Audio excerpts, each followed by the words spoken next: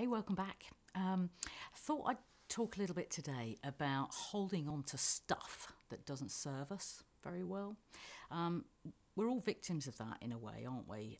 I know I've been guilty of kind of holding anger or frustration inside, and actually, sometimes that can have quite physical connotations, can't it? And make us quite ill. And you've heard of people say, sick with fear and that kind of stuff. And so I thought it would be useful today to talk a little bit more about that, okay? And it reminded me of a lovely Maya Angelou quote that really resonated with me, that says this: holding on to anger is like drinking poison and expecting the other person to die. Yeah, it's quite profound, isn't it, when you think about it? And it really rang true for me because, like I say, I've been guilty of that, holding on to stuff. And, if you're a parent, you've probably seen the film, but I guess you have to say, let it go.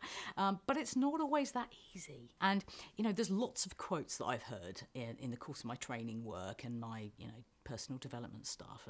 And one of those things is this: everything changes. That's it, just 2 words. Everything changes. And that I found so beneficial in this kind of what I hold on to and what I let go of. Because it kind of teaches us that when life is going well, let's not take that for granted, but instead maximize the opportunities that life's given us, knowing that it's not always going to be like that. And I don't mean that in a negative way. I mean that in a realistic way, because, hey, this is life, right?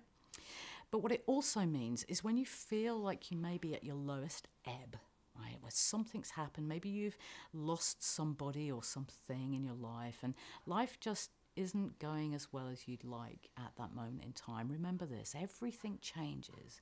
It won't always be that way. And us humans are really clever, We can decide what we feel, and we can also decide how we label what we feel.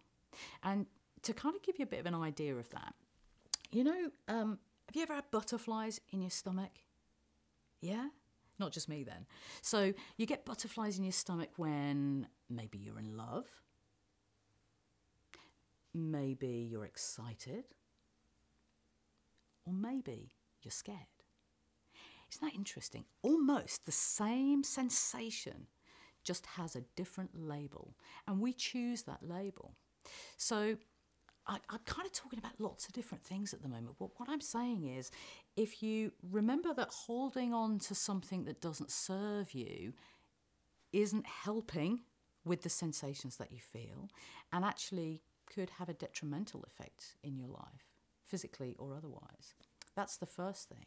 The second thing is to remind ourselves that, hey, everything changes. So either let's make the most of it, or let's accept that this is a temporary blip in our lives.